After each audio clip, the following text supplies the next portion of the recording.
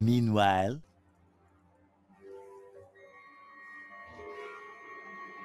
What the fuck is this?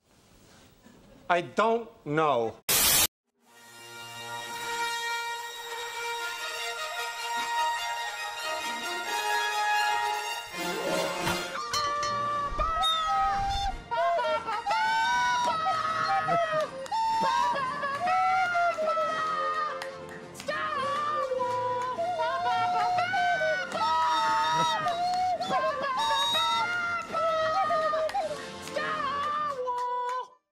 Okay, so I feel like I'm in the middle of this abusive relationship where I keep saying to myself, this is it, I am done, I don't need this anymore, I love myself and I will leave. But here we go yet again, back the following week, and you sit here asking yourself, why? Why do you do this to yourself?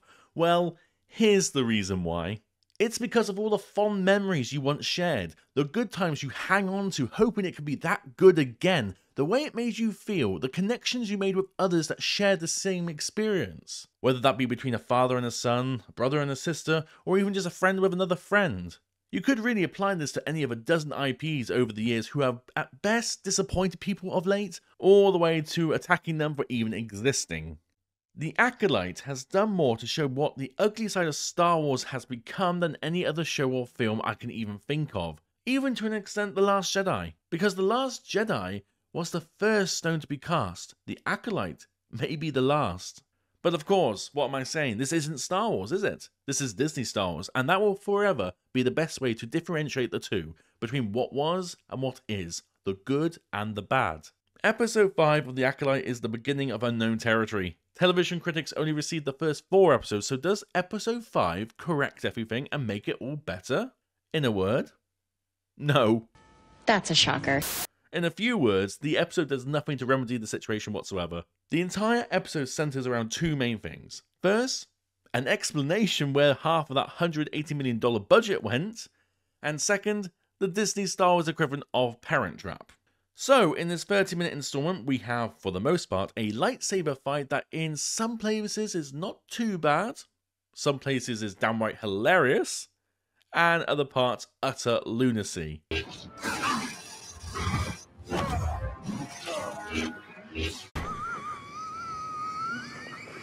Oh, and you know that discount Asian Ezra Miller looking guy that was obviously the bad guy, though the show tried to pretend wasn't the bad guy?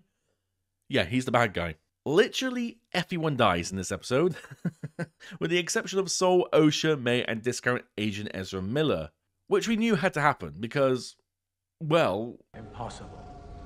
The Sith have been extinct for a millennium.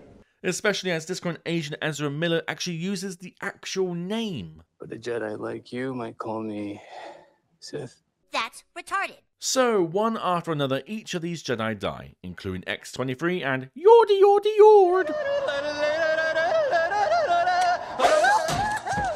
But aside from a multi-million-dollar lightsaber fight, which I'm sure every shill will swoon over, the only other plot element is Osha and May run into each other, have a little sister-sister moment where Osha says, "You're a bad un," and May says, "You've been lied to, you big booby pants." Okay.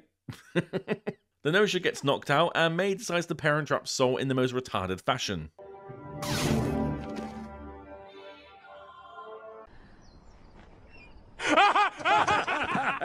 You think I can do that? Yeah, indeed, it did, yeah. You might think, surely Sol can sense the difference between them. Oh, you. Never mind about that, silly. That would be hindering the plot. Incidentally, the helmet that discount Ezra Miller was wearing not only protected him from being sensed by the Jedi, but also is pretty much lightsaber proof. I mean, really lightsaber proof. If this sort of material exists, why don't all Sith or the Jedi use it against their enemies in battle? Never mind, stop asking questions. So yeah, the episode ends with Sol and May parent trapping as Osha, leaving the planet while real Osha is left in the hands of discount Ezra Miller, who says towards the very end, What extraordinary beings we are. Even in the revelation of our triumph, we see the depth of our despair. What the fuck does that even mean? no idea. Oh yeah, and that weird rodent thing saving Osha's little robot dude, guarantee you, that is going to be the solution to something. Probably tell Soul that May switched or whatever. Anyway, that's the episode. I'm sure this will be hailed as Star Wars is back, or maybe these fake-ass bitches will just release another soy-filled video where they deflect it for criticism. Who knows? But either way, thank you for watching as far as you have done, and I'll see you all again very, very soon.